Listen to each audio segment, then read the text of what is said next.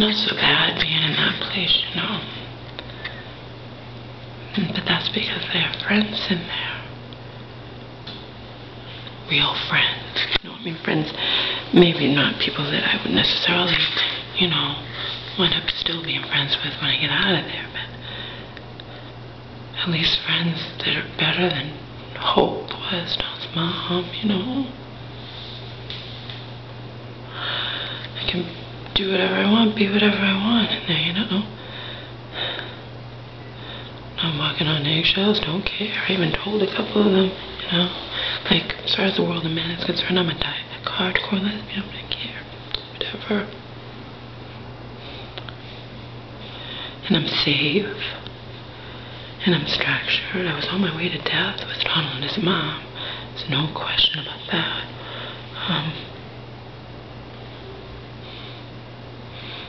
Like I told one of my friends, you know, I'm extremely depressed and filled with self-hatred. I told that black woman that.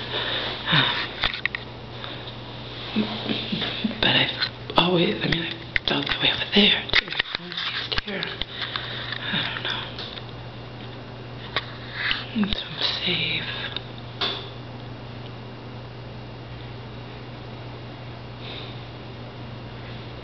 I'm supposed to get a hurricane. But that ex-convict,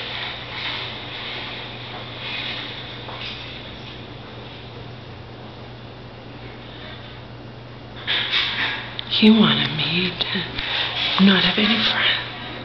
You know, he's the one I told you about there. What? 15 years ago or something. And I made the mistake of telling him this when I bumped into him, but that's because I was shocked. I bumped into him because apparently he lived in another state. I was in California for 11 years. I mean, but to bump into him was crazy. He gave me the best orgasm of my life before or since. Never knew pleasure like that existed. Had never experienced it before, and I've never experienced it since. And that was 15 years ago. But he was trying to control me immediately. 15 years ago, he was, you know, a one-night stand that lasted a little longer, as all. Until I found out he'd been in prison for quite a while, and now I wasn't really interested in him anyway. Alright, but now he was different, and he, you know, because he knows I'm in there, and, you know, he thinks he's going to control me. No. And I just stopped calling him, and have nothing to do with him. Telling me I shouldn't worry about him, or telling me this, that, whatever, or trying to control me. Get the fuck out of my face. I don't want anything to do with any of you men. Why? You know, with Donald, I put on 72 pounds, but I want to get involved with someone else and put on 200 pounds next time. No.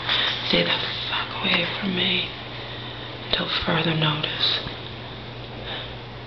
Like I said, I wouldn't mind having sex again, but it have to be the right person, the right guy.